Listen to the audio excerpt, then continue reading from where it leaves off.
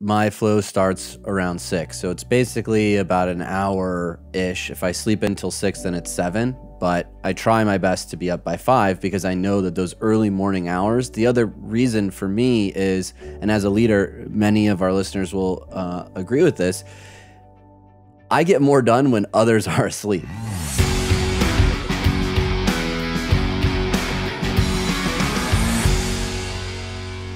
What's up, everybody, and welcome to the show today. We drop great content each and every week, and we want to make sure that you guys get notified. And in order to do that, you're going to have to smash that subscribe button and hit that notification bell. And if you've gotten a lot of value out of this, make sure you give us a like and share our videos with your friends. We're often using our time, energy, and priorities unstrategically. So we don't think of time in terms of what Kevin Cruz said, what I've suggested, that you only have a limited amount of time. You have to use it in particular ways. And if you use it where you're leveraging your energy in connection with your time, it's going to go better. And then we have so much inbound. When I was writing the book, and it took me a few years to put together, so this isn't just pandemic related. Like, we were stressed long before COVID. We were stressed long before the global pandemic came along. But I counted up the number of inboxes I had at the time. So this is like circa 2019. I have 11 inboxes, which is silly. Like, your parents and grandparents, they had a post office box, like a mailbox at their front door or at the end of their driveway. And once a day, the letter carrier would drop off some mail. That was it. And maybe you had a neighbor who knocked on your door once.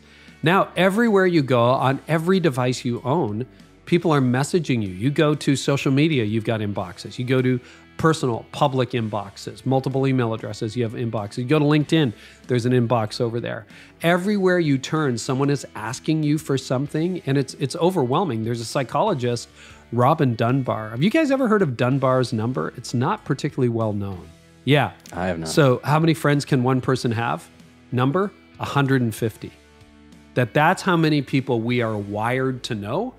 And almost all of us would have well over 150 social media followers, in many cases, thousands, tens of thousands, millions. We're not wired to know that many people, and that leaves us in the stress spiral, overwhelmed, overcommitted, overworked. And what's so fascinating about that is all of those inboxes are constantly notifying you.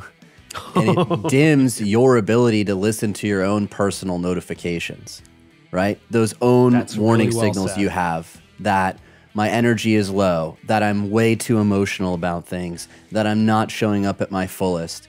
Unfortunately, everywhere we turn, there's a little red circle with a number in it on every single application we interact with. And if you're like me, I don't want to see that. So I'm constantly trying to get to inbox 0, get this, clear this out, move this around.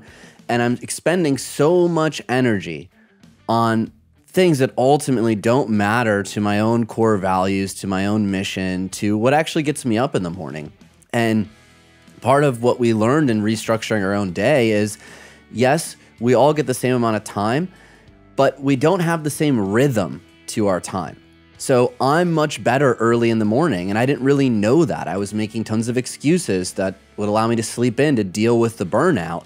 And then when I actually started focusing on my mornings, getting up earlier, working out, then getting into my day, when I was able to orient my time around when I was at my best and then structure my day around that, I was exactly like you said, leveraging it to see those exponential results.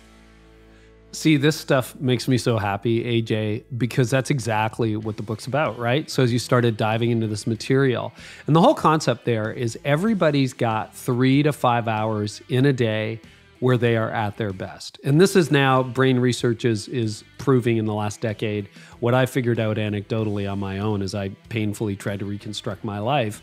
But I like to think of myself as a robot, right? I can just go 18 hours a day, and I can't. And I have a lot of energy. If you follow the Enneagram, I'm an 8. We're the challenger. We're big and bold, entrepreneur, right? That kind of thing. So it's like, if there's a wall, I'm going to break through it. And what I learned is, apparently I'm also human. Apparently my energy does not stay the same throughout the day. So I encourage everybody, and we'll play this little game if you guys are willing, to identify their green, yellow, and red zones. So think of your day as 3 types of energy zones. Green being what you've already hinted at when you're at your best. Your energy is flowing. You're bright. You're, generally speaking, assuming you didn't have a crazy night the night before or the toddler didn't wake up at 3 a.m. screaming, but just in normal days, this tends to be the time of day where you're at your peak, your mood is good, your energy's flowing, you're in the flow. For creatives like us, if you're writing something, you feel really good. Johnny, if you're composing a song, it's flowing, the lyrics flowing, the music's flowing, that kind of stuff. So you're just in that flow. When would you guys say that is for you? AJ, you said morning, right? So yeah. Do you have particular hours, like 6 a.m., 8 a.m.? When does that flow start? When I'm up by 5, my flow starts around 6. So it's basically about an hour-ish. If I sleep in till 6, then it's 7. But I try my best to be up by 5 because I know that those early morning hours, the other reason for me is, and as a leader, many of our listeners will agree with this, I get more done when others are asleep. Because as a leader, your team needs stuff from you and you want to be there and you want to be supportive. So for me to get up before the Slack's going crazy, before my inbox is dinging and all the things that I try to do to wall that off, I still am human. So I found that space in the morning, my phone's not ringing, I'm not getting requests on Slack, I don't have check-ins with the team. That is my moment to really shine, to get through all the big heavy duty tasks that I need to feel like I accomplished something. And then structuring my day on the back end, meetings, and then getting into my inbox when I'm lowest in energy. I used to think, however, based on my college experience and graduate school and my struggles with procrastination, that I'm a night owl. And, I could pound out an essay at night. I could get my research in and get those results when everyone was out of the lab. And that just became what I thought I was. So I would hit the snooze bar, sleep in, orient meetings later in the day. We even started our training program later because we were both night owls and we would make excuses around it. And then we started to realize in training for the half marathon and working with our personal trainer that he only really had time to train us in the morning. So it kept waking us up earlier and earlier and earlier. And what do you know? Getting some shuttle sprints in at 5 in the morning, coming off that exercise, feeling like I'm in my complete flow state. I'm like, why was I sleeping through these hours? What was I thinking? Gosh, in my final year of college, I picked all of my courses to not start before 11 a.m. I didn't even care what the subject was. It's like, don't start. Now, I'm up like you. I'm up at 4:30 to 6 a.m. most days. How about you, Johnny? Night owl, morning person? What are you these days? At least at 47 in my later years, I have come to be comfortable with the idea that I am a morning person. I do my best in the morning. I don't know what that was like in my early 30s. I could say some different things, but the productivity and my mood and how my energy all coincides with that. And what I do to wake up is I'm usually up between 6 and 6:30. I have a 6:45 alarm set up, which is the you can't sleep any longer than this, but if you're that beat up, then you can sleep till this time. That rarely happens. I could count that on one hand in a month, but usually up and at the gym at the latest 6:30. And once I'm in the gym, I'm slogging it out. But I feel amazing after the gym, a shower, and having that first cup of coffee, and that's when I start looking over stuff that I want to do. I start arranging my schedule. I'm fired up. I'm looking at how the rest of my day is going to go, what needs to be scheduled, if anything else it hasn't made it to my calendar. But the problem with that, and knowing and understanding that, is I run into the trouble of slamming too much stuff up front because I'm the most excited at that time. And so I'll start powering everything from that 9 to 12, 8 to 12 time period.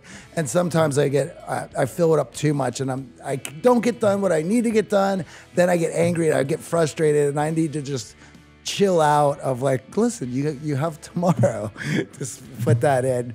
But in learning that, made me very excited to schedule things during that time, because I know that I'm going to not only engage with it, but I'm going to do it with a lot of energy and excited. And I also don't mind trying new things at that time, because my energy and how I treat myself is much better. So if I get frustrated, I'm learning something new, it's okay. I'll pour myself another cup of coffee, I'll relax, I'll work through it. I know that I'll learn.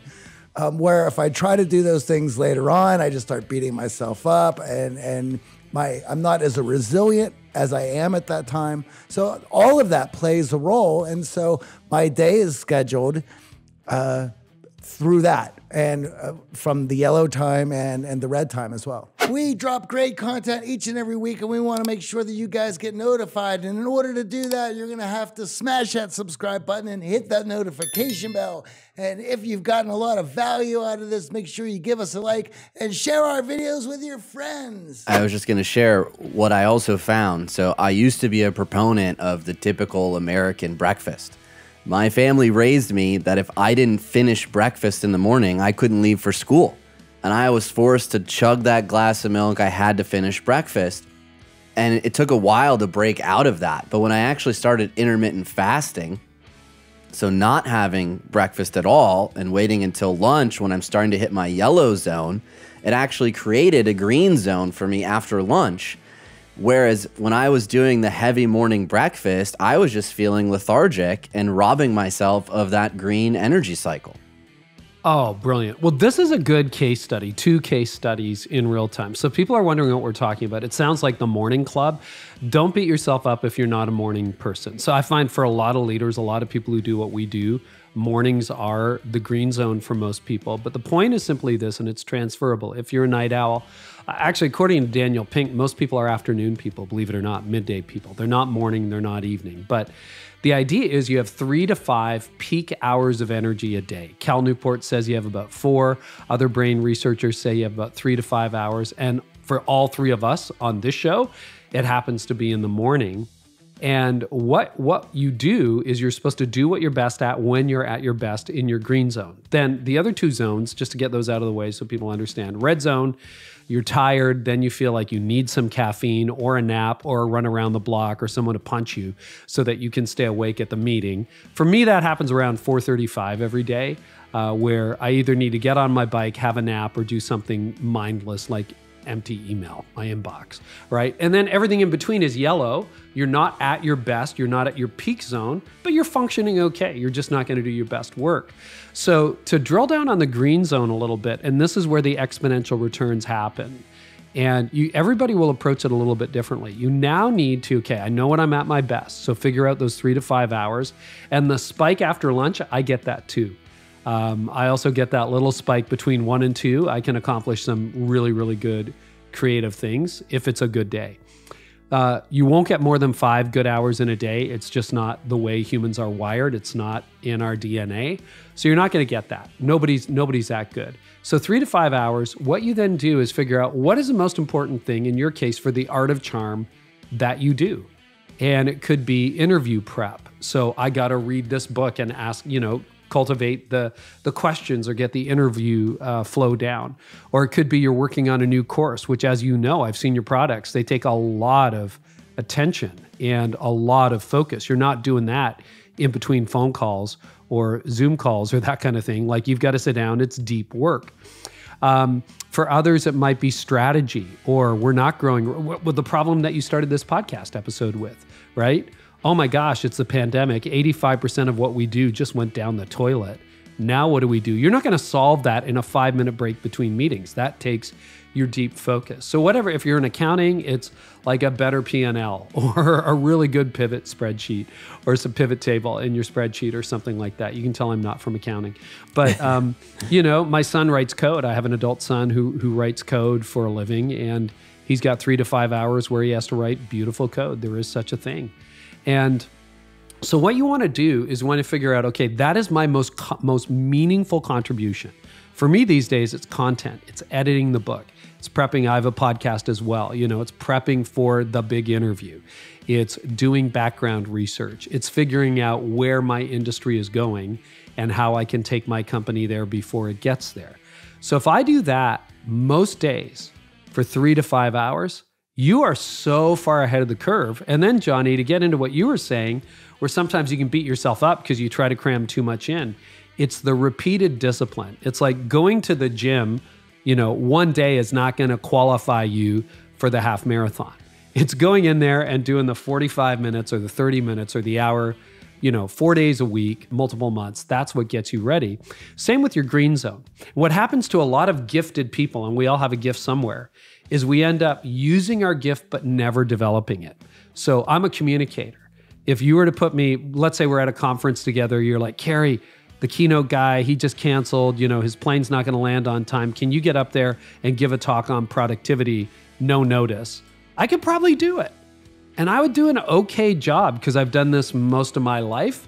But if you do that time after time, and what happens when you don't do this, right? The course is due. You've got to ship it out. And you guys would never do this, but we've all been caught once or twice by shipping a substandard product where we're like, if I only had one more month, if I only had one more week to work on it. And that's when you cheat your gift because you use it, but you never develop it. So in your green zone, do what Malcolm Gladwell said as he popularized in Outliers. Start developing your gift. Don't just work on the project. Read a book about the field. When I was in law, how do I become a better person at cross-examination? How do I read the case law that nobody else is reading? So next time I go to court and face this situation, I've got an argument the opponent will not have. I'm not going to use that right now. That's how you become best in the world at something. If you're doing, let's say, 3 hours of really important, significant work that moves the needle most days in your green zone, and then you spend that half hour or hour a day reading in your field, developing your skill set, taking a course, going to the 8th draft rather than the 3rd draft of whatever project you're working on, that is like putting money in the bank that just produces interest. At first, you don't really notice it, but boy, 3 years from now, you're gonna crush your former skill set. And that's where the real productivity in thinking of your day in green, yellow, and red goes. Because otherwise, you don't get it done, and you go home and you're stressed and you throw up all over your family because you didn't get it done again.